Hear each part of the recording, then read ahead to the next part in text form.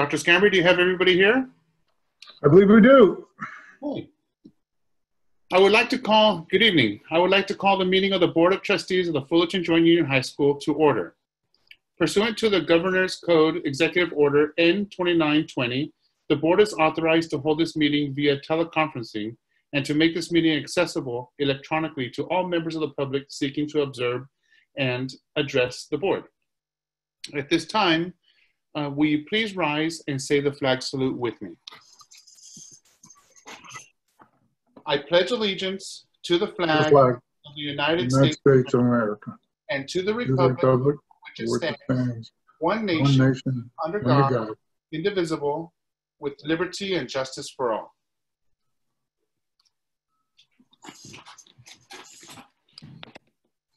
Okay. I would like to ask that each board member answer that you are present and can hear me when I call your name. Ms. Bushing? Here. Ms. Foley? Here. Ms. Klatzker?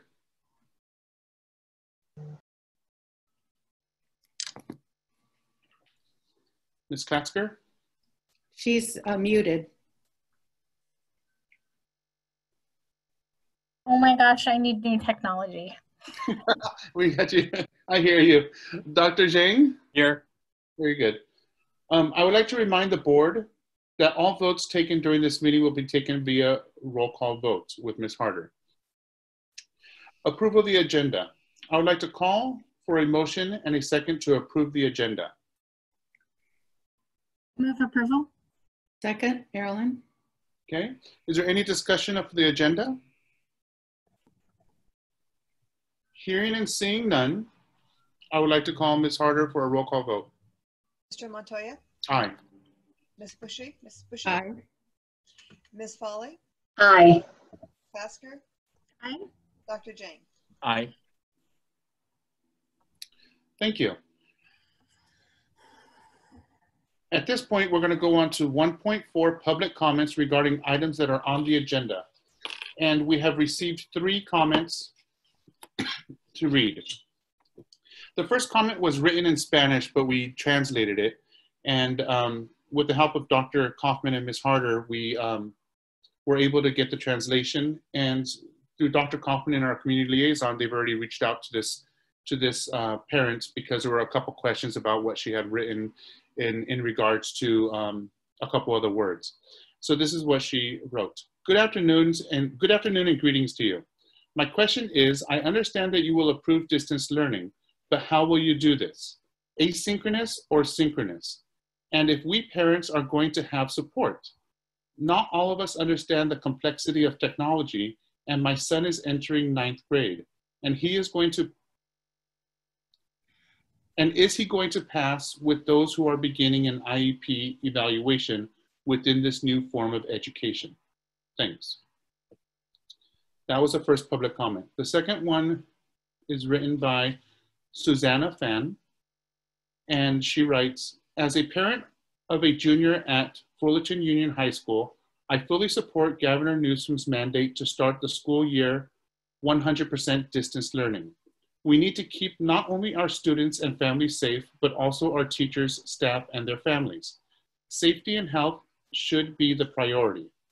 When it is safe to do so, FJUHSD should transition to a safer hybrid model, like 1 week on and 2 weeks off for each cohort, 3 cohorts. This would be the safest for students, teachers, and staff and families. We abhor OC Board of Education recommendations and are grateful for the leadership of Governor Newsom and the FJUHSD to open school based on science and health, not politics.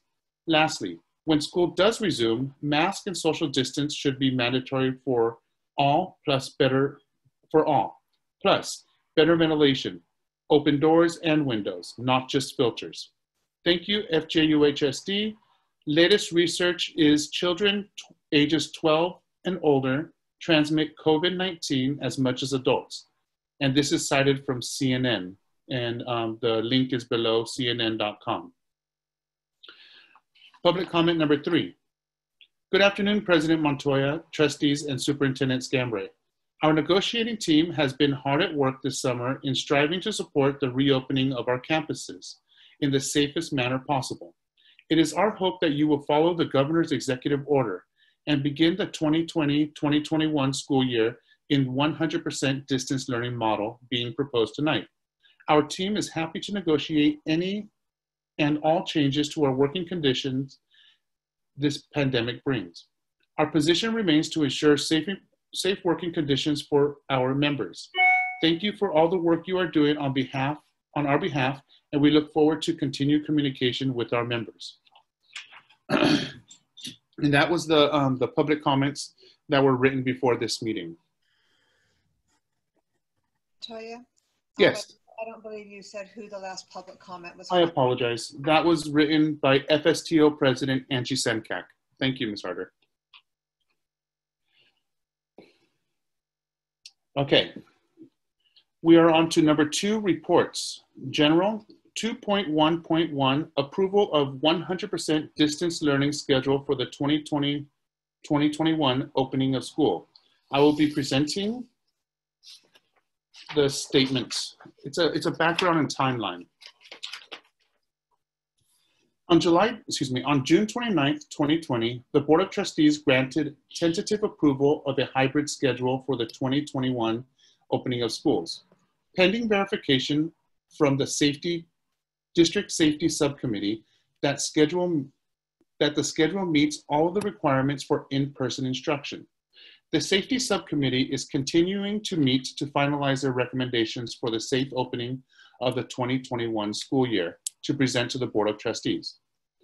After seeing the number of COVID-19 cases rise, board members became concerned with the opening of schools, even using the hybrid model schedule mentioned above. On July 9th, 2020, the superintendent notified FJUHSD community that due to the recent resurgence of COVID-19 cases in California, it has made the opening of schools more complicated than previously anticipated, and that if a different plan of action is necessitated, the district would comply with state and local health and education officials' recommendations. In addition, even prior to the governor's action, distance learning was already under consideration as the likely way that school would begin. On July 17, 2020, California Governor Gavin Newsom, in partnership with the California Department of Public Health, announced strict guidance relative to opening of schools for fall 2020. The governor stated that in order to open schools for in-person instruction, counties must have 14 consecutive days off of the California Department of Public Health's COVID-19 monitoring list. Orange County has been identified as one of the counties that does not meet the criteria to open schools with an in-person format.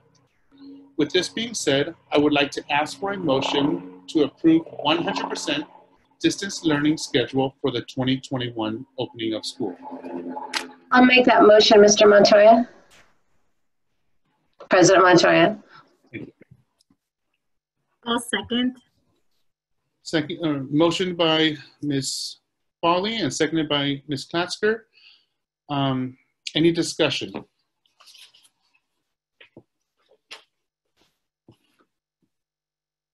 Ms. Foley, is that your hand? I'm sorry, I think Marilyn was making a comment, but she's muted. I'm okay now. Okay, Marilyn? Are we going to have any staff report relative to the opening in terms of any details at this time? Dr. Stanbury?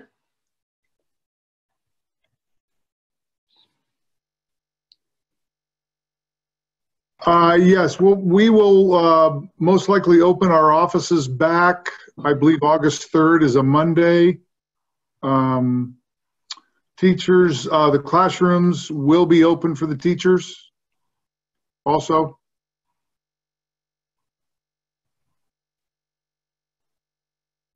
You know, I'm sorry that we're not getting the safety committee report tonight, because I think that has some relationship to the opening of the classrooms for the teachers going back to work.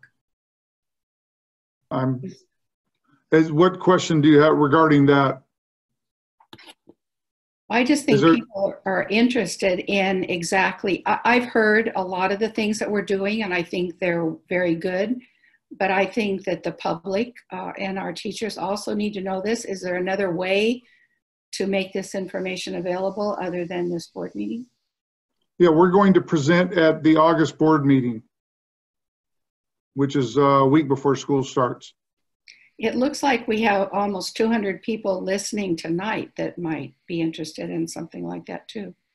Right, the safety committee is still working and organizing the information. And we will be presenting at the August board meeting. I believe is the 4th, Linda? Yeah.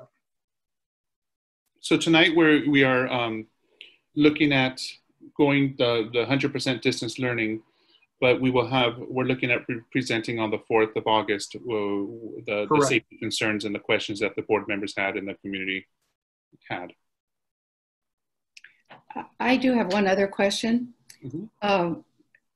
At some point, I would hope that we can move from the distance learning to something that in some format that lets the students go back to the campuses and the teachers.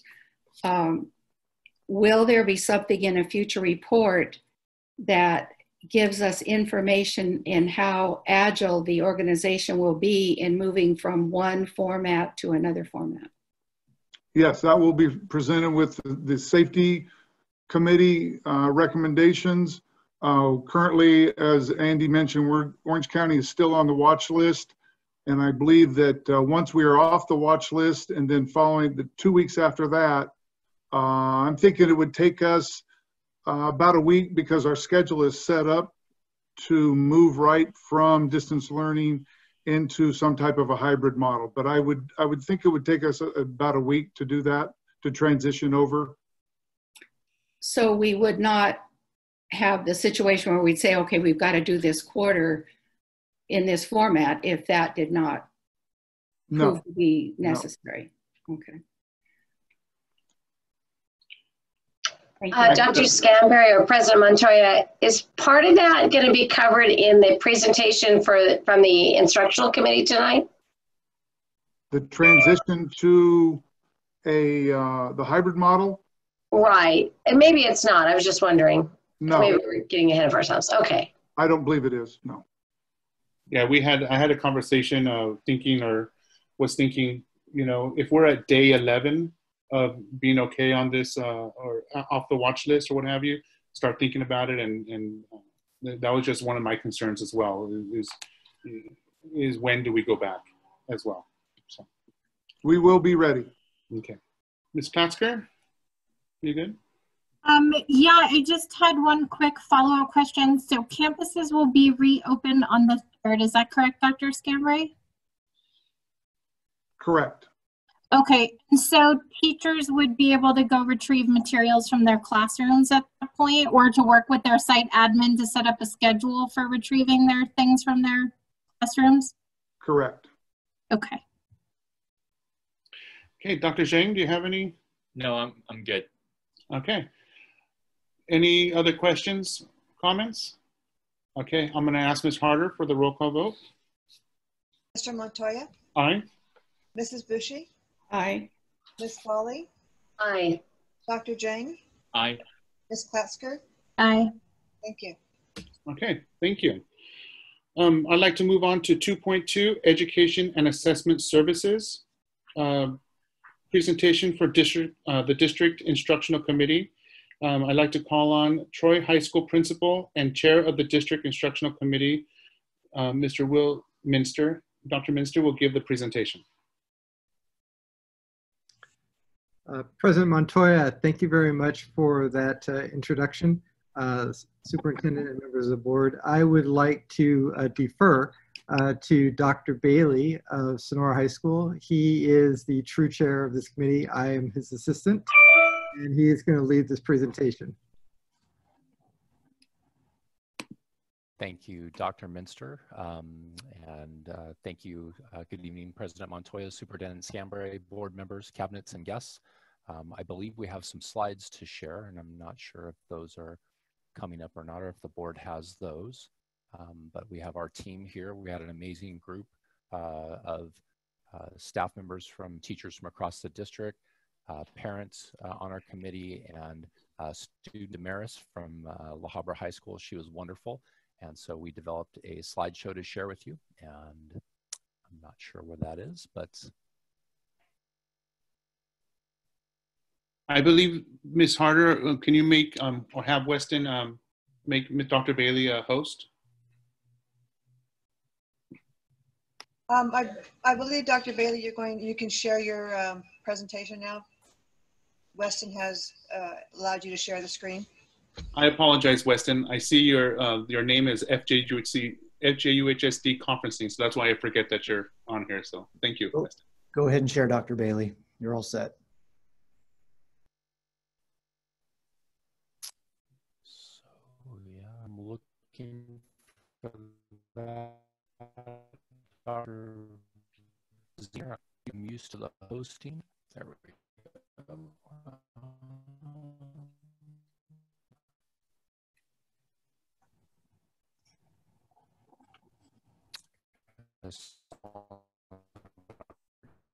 Share my screen. Just popped up cube.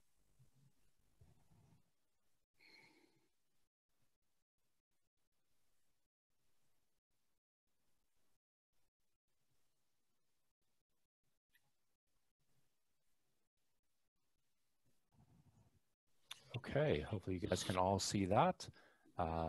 Thank you very much to President Montoya, Superintendent Scambray, and the board members, cabinets, and guests. Our overview, we had a fantastic committee put together on the early part of July. We had 7 fantastic meetings that all lasted at least 90 minutes. We had to separate into small groups for more efficient and focused discussions, which were really powerful, and the teams got a lot done. And we developed a final document of recommendations for administrative council, and we took a vote on that yesterday, and it was approved 26-0. Goals of the instruction and student progress committee, there was 2 big goals that we really had, making sure that we had transparent and inclusive discussions that valued all of our stakeholders. We modeled the new virtual classroom video camera for a couple of our meetings for our teachers. We felt that was very important, and Weston, Mr. Baugh was very instrumental in helping us with that. Average attendance, we had 30 staff members, parents, and student average attendance in the summer meeting, which was just fantastic.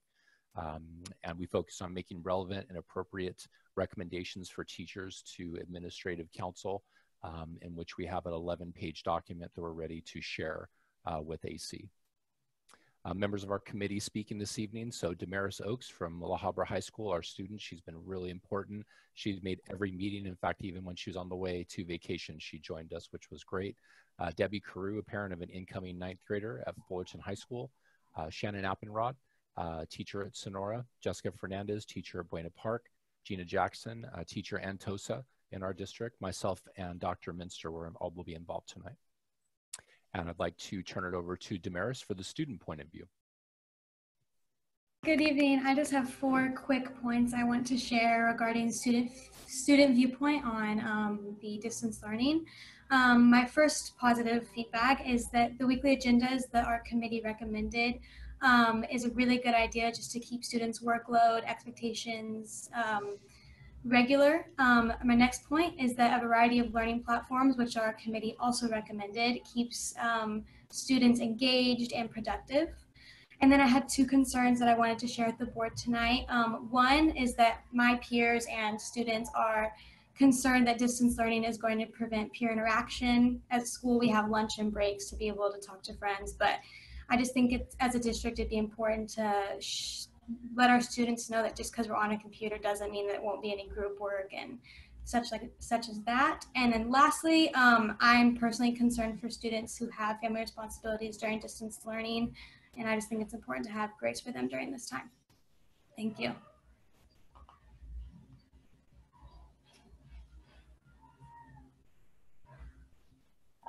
I'm Debbie, and one of the things that I took back was that us as parents need to have a positive outlook, both in supporting our teachers and students, especially during the first part of the school year, because it will be a huge adjustment.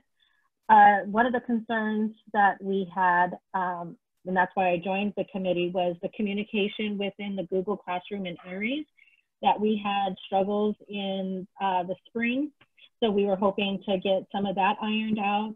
Also, the concerns of keeping the students focused and involved during the distant learning and Zoom meetings, and also the importance of being flexible, because there will be interruptions, whether it's the Wi-Fi or younger siblings' responsibilities or just household learning at home. And I just appreciate the hard work that has gone into the summer from all the staff that I've worked with to try and make this school year successful. Thank you, Ms. Carew.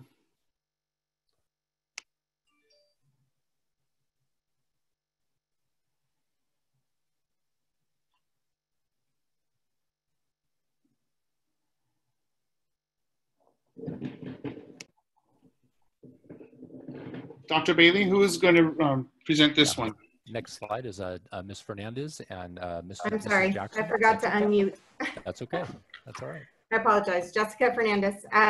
The grading recommendations for the subcommittee are to revise the district syllabus template to include categories regarding attendance during this time, digital citizenship, academic dishonesty, grading policies, potentially late work, and also student camera involvement to give not only teachers, but to make sure that also parents are receiving similar communication across the whole district.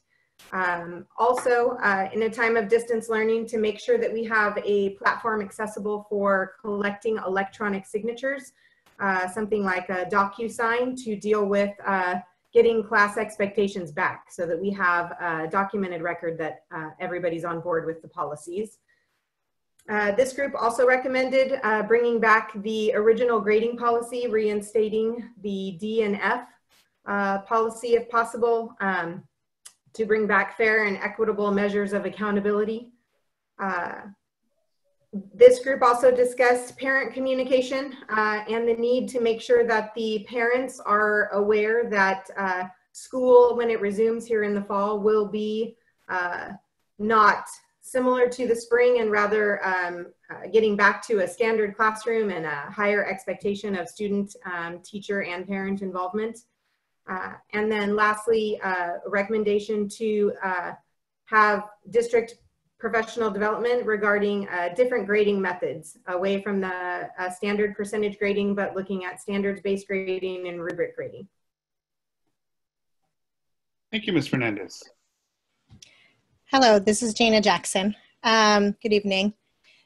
So the subcommittee on assessments really looked at creating assessments around security, validity, providing equity, teacher training, focus, what are the logistics, and then the student workload.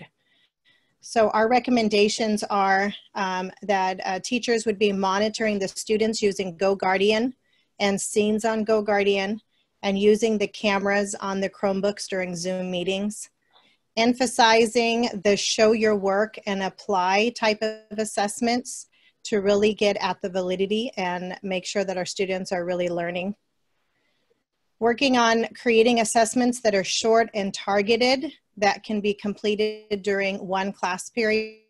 And if it is a longer assignment like an essay or a project, that students are given time in class to complete at least 50% of that project or essay. Posting grades in a timely manner so that students have enough time to remediate and be given opportunities for remediation, and also for the teacher to adjust their lessons to meet the needs of their students. And doing check-ins or conferences with students who are struggling and who might need some feedback. During hybrid, really important to minimize advantages for cohorts. So designing those assessments that wouldn't give one cohort more of an advantage than another. And then just creating a variety of types of assessments and using a variety of platforms.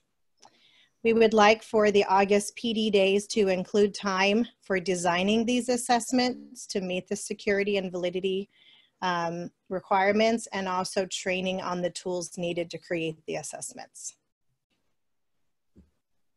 Thank you, Ms. Jackson. Dr. Bailey, would you mind if we had questions now to ask them, or would you rather wait till the end of the presentation? That's entirely up to you, Mr. Montoya. You can do whatever you'd like. Okay, I would like to thank Ms. Oakes for her presentation. I have a question, Ms. Oakes. Can you go back to the first slide from Ms. Oakes? And thank you to everybody participating in this task force. I didn't understand what is weekly agendas? What does that mean? I don't mean to put you on the spot, but I didn't know what that meant. No, totally fine. One of the things that you'll read in our document that we wrote is that teachers district-wide post a weekly agenda on Google Classroom, Google Docs, just that has the workload and the homework, if there is any, and assessments of what basically the students will be doing each day. Just because I know as a student going into Monday not knowing in the spring what we were going to be doing was stressful to a lot of my peers. So we talked about that in our committee, and we realized that that would be something that teachers would be willing to do and would be really helpful for students as well as parents who could look at that. Thank you very much for that explanation. It explains a lot.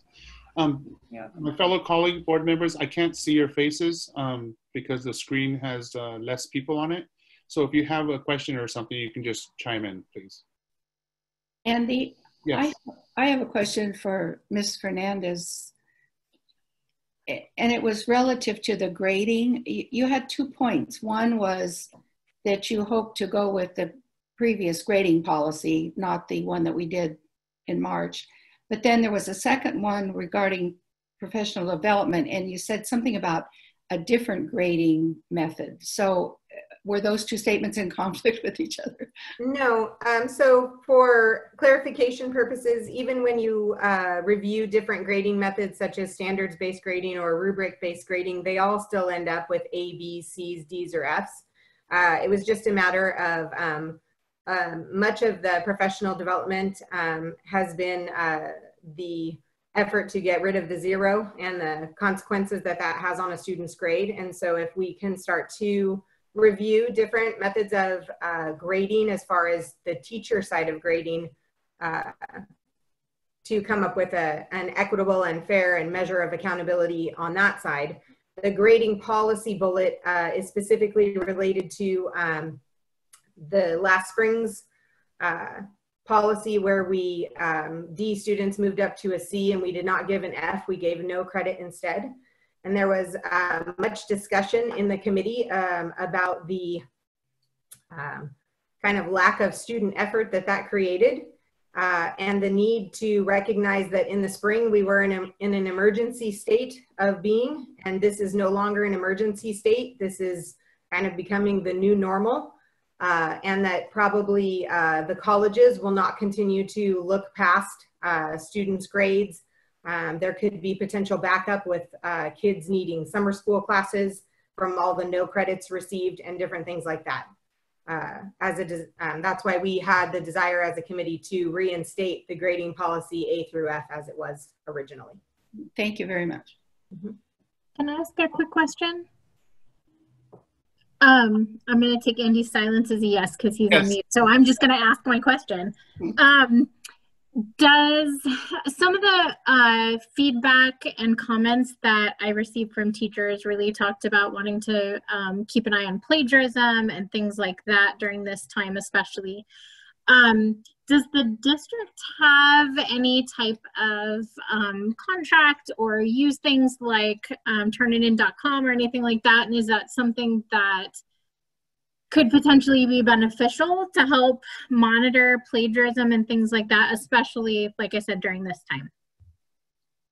So there are some schools using turnitin.com. I'm not sure if it's district-wide, but as far as language that teachers might put in their class expectations, that's one of the reasons that we thought it might be helpful to revise the district syllabus and include some of these items, especially during this distance learning time that are causing teachers difficulty, so that we can all use the same language in holding students accountable in regards to their camera time and their academic honesty and things of that nature. Okay, thank you, Ms. Fernandez. Thank you, Ms. Klatsker. Anything else? If not, I'm going to have Dr. Bailey move on his presentation. All right, thank you. Next up is Dr. Minster. Thank you, Dr. Bailey. Thank you, President Montoya. As we were looking at the various strategies that would be out there for all the kids, and some of which have been alluded to already, a key part of that, of course, when we're dealing with at-risk students, or really all our students, is increased staff communication and outreach to students and parents that are not making connections, maybe the ones that aren't engaging, the ones that aren't showing up to class or some of their classes. Differentiated instruction, we talk about it a lot, but this is something right now, especially when we're in this distance education mode or the hybrid. It's really something, it's going to be different for kids. We're going to have assignments for them, but we've got to be looking at what they're doing and how they're doing it. So differentiated instruction is going to be very important. And to that end, general education teachers and case carriers having contact and communication weekly, in some cases maybe daily, but they're going to be in close contact, and this could be very important. In terms of professional development, how to best support teachers, August is going to be a big deal. We're going to give even more time at our sites for training with the technology and with various means of supporting the teachers and supporting our students and being able to have robust learning at home. The ongoing professional development on best practices for virtual classrooms, the new Logitech camera and microphone system, district and site. I hope you guys could hear me. I hope I wasn't muted the whole time. District and site microphones and professional development. And part of my screen is being obscured by this little chart on it, so I can't see the rest of what I wrote there. But we're going to have continuing district and site professional development on student engagement and continuing to support the teachers. So. Good evening. Our subcommittee, I'm Shannon Appenrod from Sonora High School, a teacher there. And our subcommittee really focused on student engagement and what that will look like in these new models. And we were very fortunate to have the student in our subcommittee. So it was great to hear her feedback. So some of the things we did recommend is we would like to see the district-wide weekly agendas, which we've already talked about, a variety of instructional modes as well, as a combination of synchronous and asynchronous instruction and activities, virtual direct instruction in large and or small groups, and really to set online expectations and best practices. Some of the things that came up and specifically were profile names and pictures for the students, establishing some guidelines. During the spring, there tended to be problems with sometimes inappropriate names or pictures when they're joining Zooms like tonight. Attendance, once again, setting up attendance policies that are at least school-wide, if not district-wide. A lot of different teachers took attendance different ways, and our student did express that she was sometimes confused, you know, among different classes, what counted for attendance and didn't. Just talking about what participation looks like. Google Classroom becomes more important than ever, so making sure our students can navigate this easily. And we talked a lot about teaching them to manage their classroom and their email, so they're not inundated with emails from Google Classroom where they just check out and stop checking their email at all. And then just as Will mentioned previously, improving communication in every way. Well, when we were talking about hybrid model, we did talk about teacher choice for Wednesdays, what those would look like. We thought that would be really valuable, especially if some teachers wanted to focus more on cohort C that day and whatnot.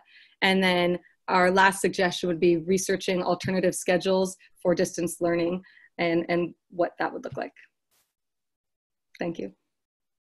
Thank you, Mrs. Appenrod. Thank you, Dr. Minster. Again, many of our committee recommendations can be utilized in a hybrid learning model and distance learning format. So that was one of the things that our committee members really remarked on over and again. These are just excellent strategies across the board. And with that, we thank the board and cabinet for your time and attention, and we'd be happy to answer any more questions that you might have. Any of my colleagues have any questions? Can I ask a quick question? Yes, please. There was a slide about the communication with kids who may not be logging in or checking in with teachers. And I'm just curious because it's easy for somebody to fall through the cracks with 6 teachers because everybody thinks someone else has made contact with the kid. So I'm curious, when we are developing these lists of kids who need this contact, will they be divvied up among the teachers who have them? Is it expected that that family or that child is being contacted by all 6 of their teachers? How will that be monitored to make sure that nobody is falling through the cracks and that that student is actually being reached out to? Yeah, Ms. Klotzker, that's a great question. And we handle that as a complete site in conjunction with the classroom teachers. Sometimes it's not the student missing all 6 classes, but 1 or 2 when they miss all 6. That certainly is an issue, but our site administration along with our classroom teacher, we make connections, phone calls. There is a list that's developed. We monitor that list daily. We talk about it with our classroom teachers. Even our police departments have been great resources in helping us for really extreme cases to get out into the community and make home visits. So it's a true team effort, and lists are kept, documentation in areas and on spreadsheets, so that we talk about that on a daily basis. Thank you. I have a question kind of connected to what Mrs. Klotzker asked. Will the students be asked to check in period by period? Yes. They will. Yes. I mean, that is the part of the mandate of the AB 77 and Senate Bill 98, is that we take attendance every day for every student in every period. Okay. I have another question, Mrs. Appelrod. In the synchronous and asynchronous, you mentioned something about large group. If we are, I think what I'd like to ask a teacher is, what will a day look like? I mean, what will your day look like, and what will student A's day look like? But how do you transition from your classroom? And I'm assuming, well, I don't know I'm really not sure whether I can assume this or not. I know we've been working on the ABC cohorts. I guess the first question might be, are we going to start school in those ABC cohorts? Are we going to start school like we normally do? That would be, but if you're in a classroom with, say, 15, 16 kids, and then how do you go to a large group from the small group? I guess that would require some cooperation among the teachers. Right. I've asked 5 questions there. Who wants to sort that out? No problem. As to your first question, and I believe when we're going back, it won't be A, B, or C. We'll just be going back, correct? Is that correct? Right? We'll just be all going back. So the A, B, and C, that really comes into play when we're doing the hybrid learning. And most of our meetings actually were focusing on the hybrid, but in the back of our minds, we all knew it might come to distance learning. And so we were trying to, address the, some of those issues. So what small learning, large and small groups would look like. So if, for example, now let's say distance learning, because that's what we're going to, if we're doing a Zoom like this, one of the things that we can do as teachers is we can set up beforehand groups for the kids, and then we can do breakout rooms where they join the breakout rooms, and then we can jump around from breakout room to breakout room. One of the things that our student did share with us is that she really missed, and a lot of students missed, working together, working collaboratively. And that skill, as we all know, is so important. And so we really want to make sure we foster that with giving them activities that they can work on together. We were trying to figure out how that would work with A, B, and C, but now that's, right now we're all going back, so we can, put them all together. And that's where the synchronous and asynchronous was really important. Sometimes the instruction will look like this. I'm speaking at you through a camera, you're sitting there and you're listening. But sometimes it might be pre-recorded, screencastifies, which our student also shared she really enjoyed, because if she couldn't remember how to do something, she could go back and look at it, especially in math. Oh, that's how you do that again. And sometimes it's going to be me talking for 15 minutes and then I'm going to your breakout rooms, or you're, working on your assessment or your homework. So we really wanted to, use different platforms, and, we're all learning as it goes, but that's our goal, is not to just have, the kids sitting in a chair 6 hours a day, the same 6 hours. We want to be creative. And it is fortunate Zoom has so much flexibility for breakouts and all kinds of things. So I think it sounds like a lot of work for all of you, but it sounds exciting too, to be doing something different a little bit. Yeah, it's exciting to learn to use this technology we have.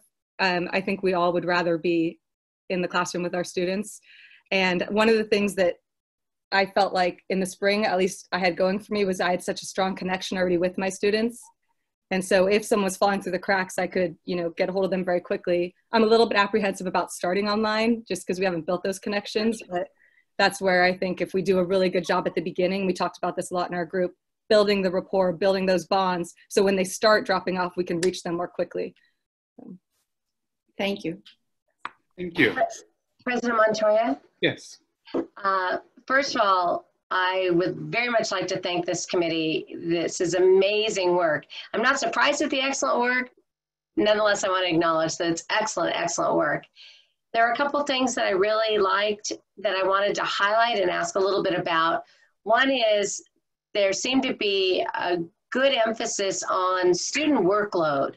The weekly agendas help students see what their workload is going to be for the week. The idea of making assignments manageable enough where there's a quick turnaround, whether it's reteaching needed or simply grading feedback. And then also the acknowledgement that something that's going to take a little longer to allow some in-class time to do that. And I know that one of the challenges with distance learning is that it's just not possible to teach the class in exactly the same way as if you were sitting there live. So I really wanted to thank you on that. And then related to that is the question for professional development. Much of it is how to use the tech, which is very important. Will some of it also be on how to adjust the expectations of a classroom where the rigor is still there, the expectations are still there, yet perhaps scaled a little bit differently? So that's a question. And then second, the other question is related to PD is teachers' anxiety always builds the closer we get to opening day. And this year more than any other year. So how soon will teachers know what professional development is going to be offered those first 2 days so that they can begin thinking about either questions they want to submit ahead of time, or are there certain trainings they can sign up for, or what is that going to look like? I realize there'll be some variance site by site, but in general, what that's going to look like. So fundamentally, my question is a little bit more information about the professional development. And thanks again for this excellent work. Can I speak on that for a quick minute? This is Gina. So as far as math is concerned, our math teachers have been working this summer. We've had lots of professional development this summer, and taking our scope and sequence and looking at what are the key essential standards and topics that we want to cover this next school year, knowing that we will not be able to cover everything. And then also they've had time to create materials and really have those conversations about how they're going to assess their students and what the workload might look like.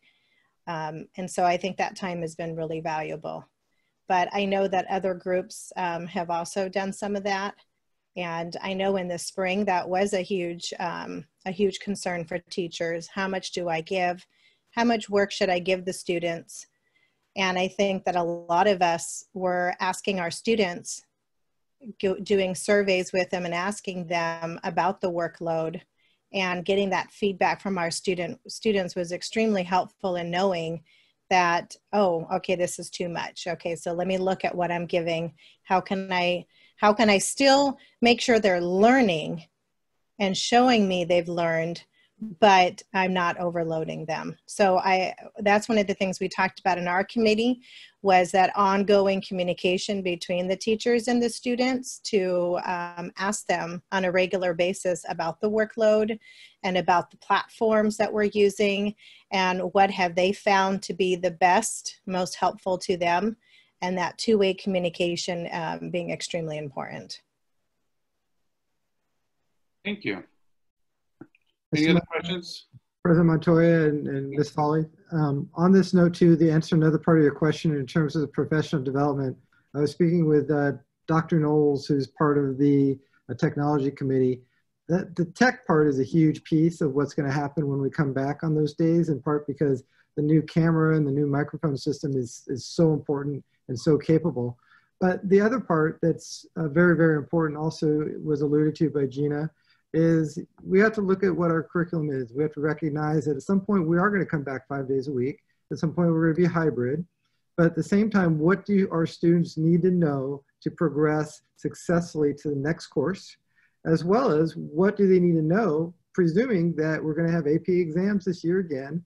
We're going to have probably IB exams again this year. So where do we need to fit with that? And that's going to be a lot of our teacher groups having the time with the course alikes and with their programs to be talking about these things, along with what the expectations we receive from College Board or from IB or from Cambridge, let's be honest. So these are the things that we have to look at as well. Some of that's we're just going to start with that PD when we return, and it's going to be ongoing as we go through the year.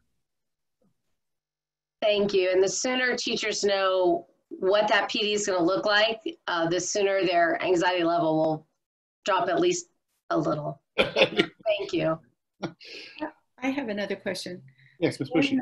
In your committees, were there any discussions about, there was a segment on at-risk students, and in some ways there could be at-risk in different ways, I guess.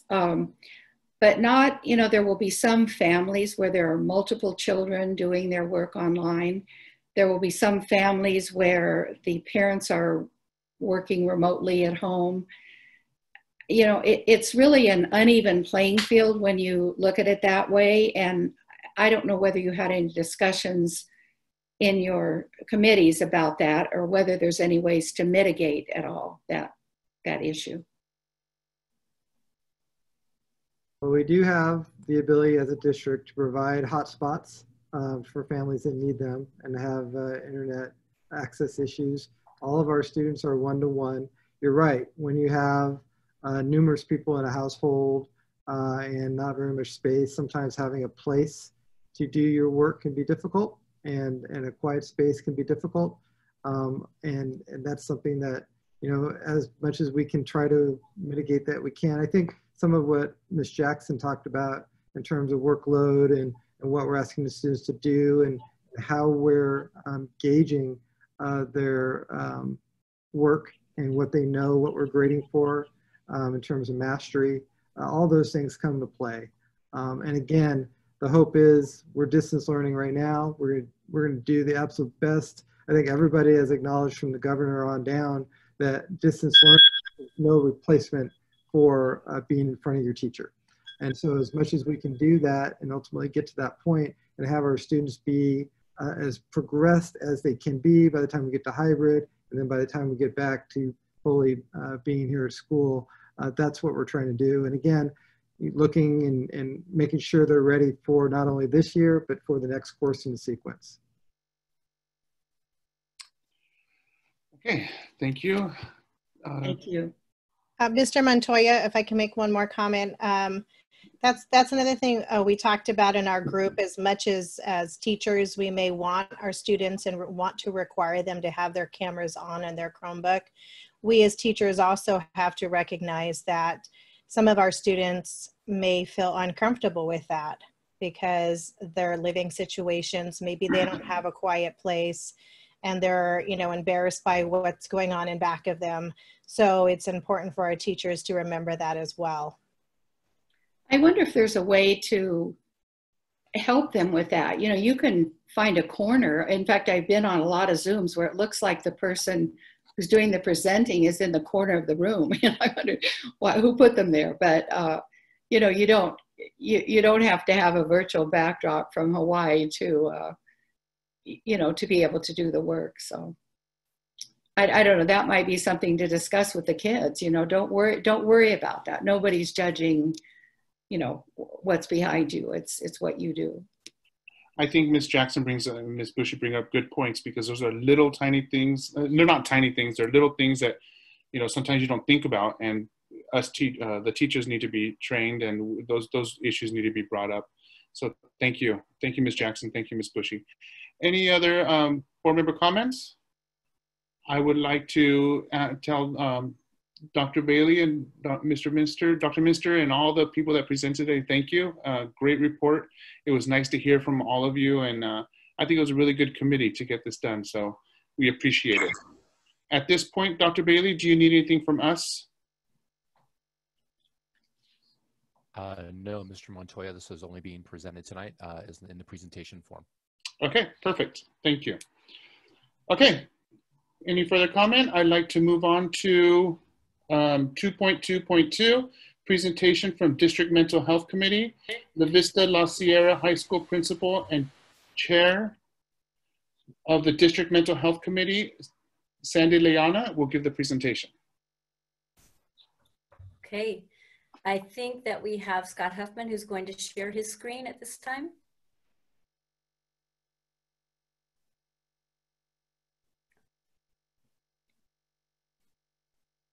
Perfect. All right, thank you, President Montoya, Dr. Scambray, members of the board. The Director of Student Support Services, Scott Huffman, and I will be presenting tonight on the progress the Mental Health and Social Emotional Learning Subcommittee has made over the course of our summer meetings held on July 1st, July 8th, and July 13th. Next slide.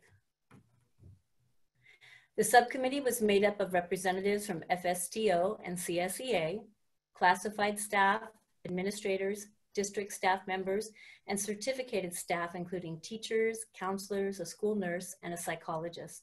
We also had active participation from our student and parent members. I already mentioned counselors, but I think it's important to note because our counselors' work is so intrinsically tied to mental health and social emotional learning that each campus had a counselor participating on our subcommittee. Next slide. The subcommittee spent time overviewing the mental health and social emotional learning supports that were in place last school year. Counselors in particular expressed appreciation for the increase in these services that has taken place over the last 2 years. Next, we reviewed the additional supports that will be available in the 2020-2021 school year and how staff can access that support for their students and for themselves. In addition, at every meeting, we elicited feedback from all the stakeholders participating in the subcommittee. And finally, it is our objective to provide a clear articulation of services and supports to all students, parents, and staff. Okay, I'll hand this over now to Director Scott Huffman to continue the presentation. Thank you, Sandy. I appreciate it. It's a great opportunity for me to be here and to share this information with you guys. The next slide deals with kind of our vision as a district, what we've done to move forward in the initiative of social, emotional, and mental health. We've kind of taken a three-prong approach and focused on professional development and education to students, parents, and staff, prevention, services to students directly, which is intervention, which is critically important, and then agency linkage and partnership, something that we've begun to develop over the last few years that really helps us with post-vention and follow-up. I'd like to be able to give you just a little snippet of the work that's being done that was a big undertaking. We were able to bring on board a mental health coordinator this last year, Carlos Alcantara, who has helped tremendously in implementation of the work that we've been doing. This is an example of what we're referring to as our implementation of our district mental health matrix. Now, the matrix itself is an internal document that we use for referrals to our agencies. And the document is referral-based, based on needs of students that have this area of support that's required. What we've done is we've developed the document to be able to be utilized by our staff, counselors, psychologists, assistant principals. We're not expecting teachers to be able to be in that space where they're making those recommendations, but what we are hoping is that our teachers are able to then talk to their staff members and make sure that they're able to see what the needs are based on a tiered support system. Starting with kind of tier 1, going into tier 2, and then looking at tier 3 levels of supports for our students across the district. Underneath each of these are what you refer to as hyperlinks for the agencies that we brought on board as a part of our linkage. And for example, if you click on any one of these particular documents, you would find a resource regarding some of the information with some of those resources that we've been doing. And then the process that we go through, like for example, Phoenix House is a new school-based student support program that we're offering.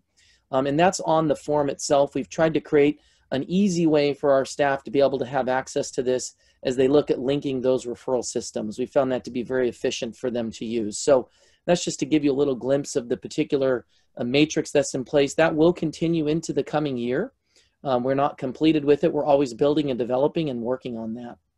The next thing I'd like to share with you that took place was an overview of services and supports for the 1920 for students, parents, and staff. We served over 600 student referrals to agency partnerships for counseling. This was a big number of kids that we were able to support this last year, and we look forward to continuing to do that this year with our new agency partnerships. We did information was provided during SIT, intervention team meetings, IEP meetings, and staff meetings.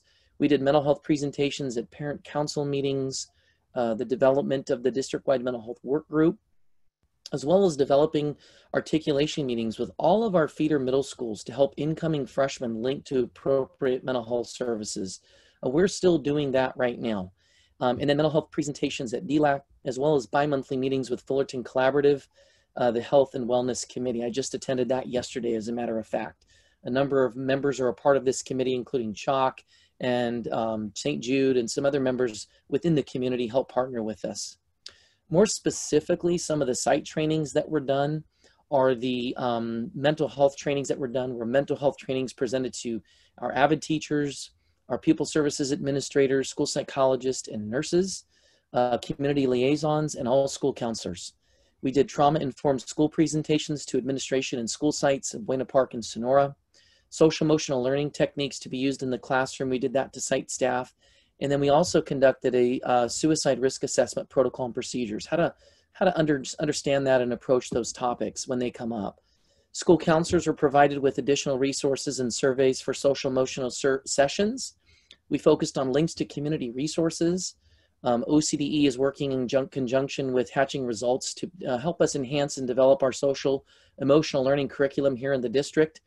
Tilly's Life Center was one of our onboarding agencies right now that we've been working with, specifically focused on secondary social emotional learning and curriculum, all tied to the CASEL model.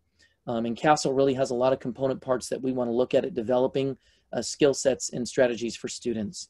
And then looking at strength-based assessments of students and developing coping strategies, as well as our staff self-care sessions that were conducted. We were calling them Educator Wellness.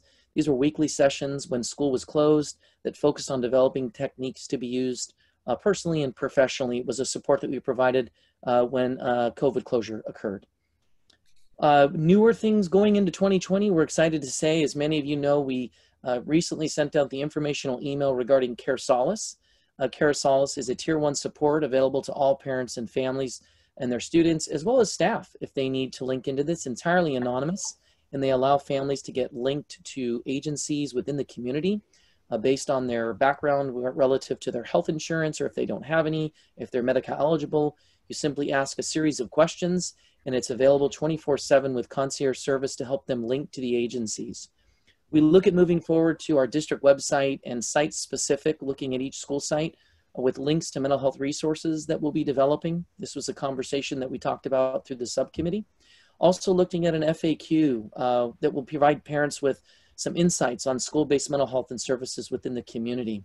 We also would like to provide parent education and training. We're working with a number of our agencies to put together webinars for our parents to be able to be equipped with and understand how to manage in times like this, as well as any other time that there might be stresses or strains within the family dynamic due to a variety of different factors.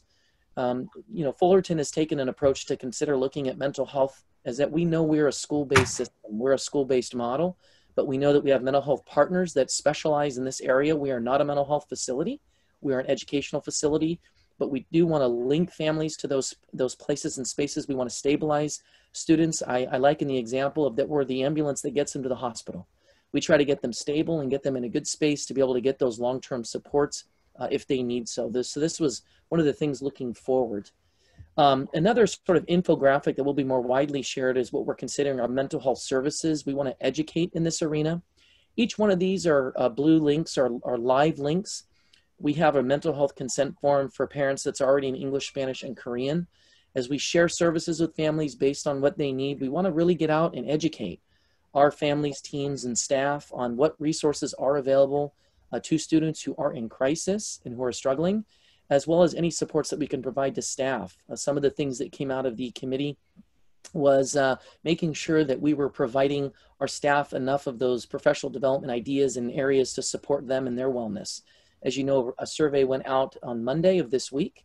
We'll be finalizing and closing that out. Thus far, I've received over 450 responses from our staff as of Monday about how we could better support their social and emotional well-being and what types of things that we could do. We gave them a drop down of other, as well as specific areas of types of trainings that we could conduct. But we see that fitting into the broader system of developing social emotional learning competencies for all involved, parents, staff, and students alike. And with that, I'll turn this back over to Sandy to close out. Okay, thank you, Scott. In conclusion, the Mental Health and Social Emotional Learning Subcommittee plans to meet one more time before school starts to review the results of the mental health survey that are in by that time. After that, it's our desire to continue meeting throughout the school year to review our progress and procedures and to continue calibrating our response to mental health and social emotional learning. And I'd like to add that it has been an honor to facilitate this subcommittee. Thank you, and that concludes our report. Thank you. Thank you very much. Great report. Thank you for all the information. I had a couple comments. The first being that Dr. Scambray, when they send out the FAQs, they're going to be in English, Spanish, and Korean. But can we get as a board, can we get a copy of the FAQs? Because I think it's so important, the mental health part. And we want to stay on top of this, especially during this time. No problem, Mr. Montoya. Okay, thank you, Mr. Huffman. Okay, board colleagues, do you have any questions? I have a couple questions. Ms. Katzker? Okay, so while we're talking about translating things, I noticed that at the bottom of the infographic, the consent forms were hyperlinked in English, Spanish, and Korean. Will the infographic itself be translated into all three languages so that parents are able to read it in their native language? Yes. Okay, perfect. You were nodding. I was about to jump into my second question. I'm wondering if the committee talked about any type of regular check-in with students to help flag kids who may be at risk or experiencing depression or anxiety or whatever is going on with them. Some type of just universal, quick, super fast, like I know some districts are utilizing Google Forms once a week with kids, things like that. Was there any talk about that in the subcommittee? Yeah, we're going to be sending out a survey link at the beginning. Within the next week, we're going to be sending out, we did the one to staff. We're going to be sending one out to students, but we're also going to be sending out what we're referring to as a wellness screener.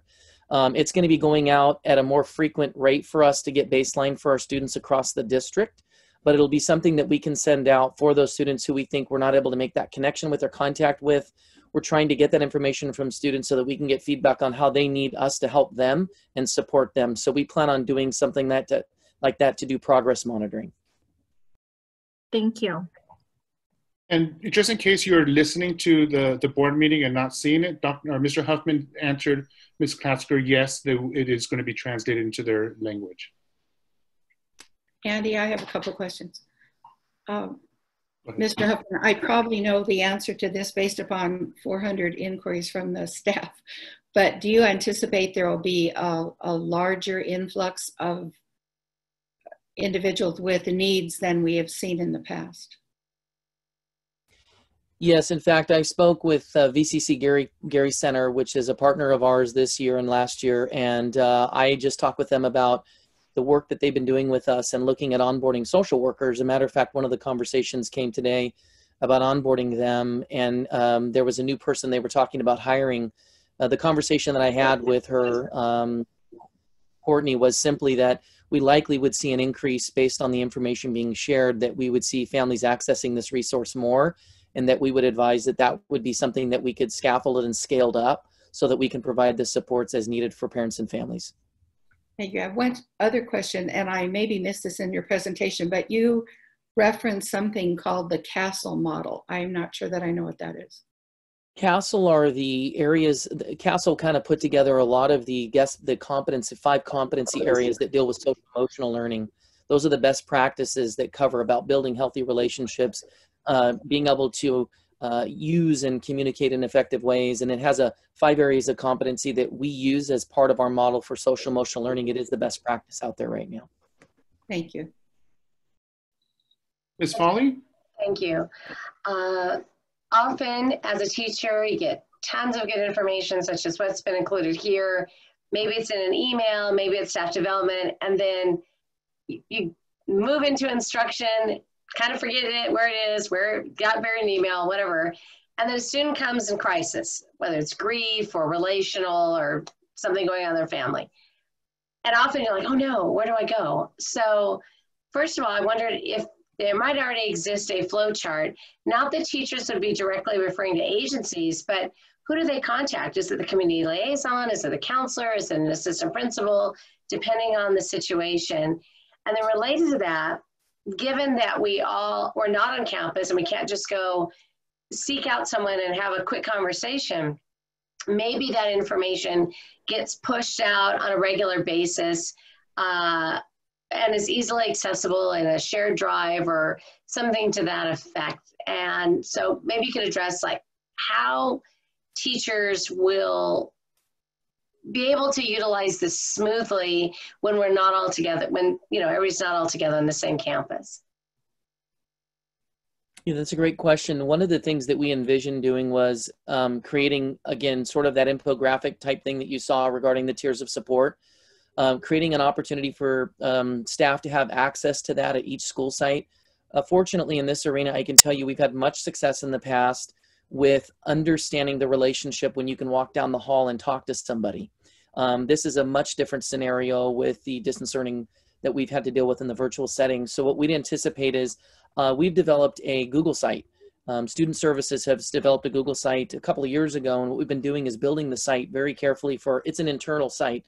You have to have a district email access, but under those links are those resource areas where our staff can go. What I would envision us doing is creating, like you said, kind of a flow of, hey, if I click on this, I know I can go to the Student Services website for our staff to have access to those resources. They're already there and they're available for our counseling staff, school psychologists, assistant principals. The referral process that I shared with you that we use on the matrix is already going through the Student Services website. A Google site, I should say. So we would envision the same type of thing being made available for general staff, staff-wide. Okay, thank you very much. You bet. Okay, any other questions? Okay, at this point, we don't need to, we just had it for informational purposes only.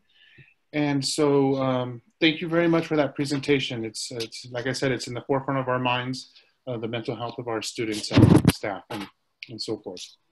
So at this point, I'd like to... I want to add one thing, President Montoya. We do plan on sharing the results of the surveys with you all as well. So once we get the surveys from the staff back, by the way, they are anonymous, done through SurveyMonkey. So we do not have the names of the individuals. We do have site and location. We plan on doing a similar type of thing for you all regarding the students as well. We feel that's very important information for you all to have to look at and understand the dynamics that we're working for and towards. Thank you, Mr. Huffman. Thank Mr. you. Montoya? Yes. Mr. Huffman's information right there is kind of a prelude to what I was going to ask, but I'm interested in the next steps in terms of board information and committee work and so forth as we move forward. Do we have that information? So next steps. I believe Mr. Huffman and Ms. Leona said that they're going to meet again. Yes, we plan to meet one time before school starts to specifically go over the results of the survey that we have sent out. And then to continue, it's our desire to continue to meet as the school year progresses, just to continue to calibrate and look at our procedures and what the needs are. Thank you. And I was looking even beyond that, next steps in a more general sense. Maybe the superintendent would be able to reply to that.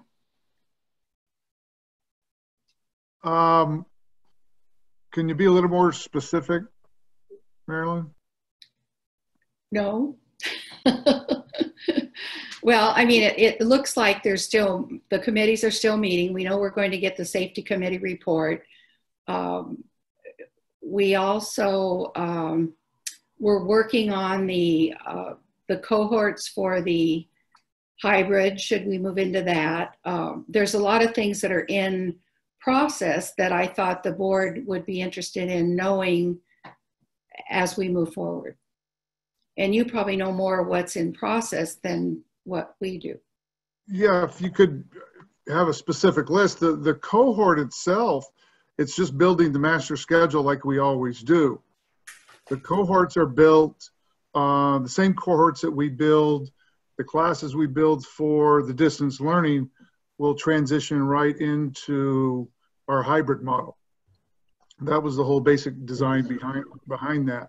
I think with regards to the mental health, they've done a wonderful job. I want to thank everybody from the committees for putting all of that work in this crazy landscape and dealing with the weekly and almost daily changes that we have, and the great recommendations that you've put in. I think it's great that mental health, they've put a lot of work in, they've put a lot of things in place. I'm glad they're meeting again. We can certainly give you updates, but if you have a list, I'm speaking with the whole board. If you have a list of questions, as usual, please let me know. Let us know, and we will answer those for you. Because this is such an issue, and we need to have tools for teachers and for students and parents and families. Could we put a tab on our website that has to deal with mental health, and that we can provide the directions or the flow charts on our website so that it's easily accessible and easily shared? Yes, that is the plan. Absolutely. On the district website as well as each individual site. Thank you. Are we expecting, and maybe this is to Marilyn's question, follow up, maybe a briefer report from the subcommittees as well as the presentation from the safety committee? And I recognize why the safety committee needed to wait a little longer because the landscape is shifting so quickly. And I have no doubt they've done the same excellent work, just that the variables keep changing. So I don't know if that you want to, if that is to be pushed out into our weekly updates, or whether at the August 4th, if there's anything that a subcommittee feels has risen to a level of urgency or significance, might be the better word, to share with everyone in a more public venue. Because I really appreciate everybody's time even being on this Zoom call. I know it's exhausting to sit on Zoom call after Zoom call, so thank you. So I don't know, Marilyn, if that's what you meant, like additional reports from the subcommittees? Yes, partly. I just, again, as you said, there are a lot of people that this is affecting. All of our students, their families, our teachers, classified employees. I mean, this affects everybody that, you know, all of our constituents, as they say. So, you know, we get questions all the time. I like to have information when people ask me questions. I can always say I can get that information, but it's nice if I have it at hand. So I guess no surprises is what I'm looking for. I agree with you. We don't like surprises. No one likes. And will we get copies of these presentations? Sure, we can do that. I think with regards to the two committees that reported tonight, if there's anything that changes, significant changes, we can certainly report that out. Well, I thought they did extremely well, as everyone has said. So, and they answered questions that we had. Thank you. Okay. Dr. Jane, you good? Okay. At this point, I'd like to turn it to board members and superintendent comments. We'll start with our board members. Does anybody have any ending comments? Dr. Jane? I want to thank the committee members for all the work they did. It shows that they put in a lot of time, And it's for all those people that publicly say that teachers don't do anything during summer, it's completely wrong. They should be sitting here looking at what has the committee and all the teachers been doing. It's a lot of work. So thank you for your efforts. Thank you, Dr. Jang. Any other ones? Any other board members? Okay, I'd like to ask Dr. Scambray, do you have any comments? Nope, just great work from committee members. I really appreciate it. Yeah, thank you. Okay, with that being said, I'd like to adjourn the meeting. Thank you very much, everybody, for coming, and have a safe week until we see you on August 4th. Thank you.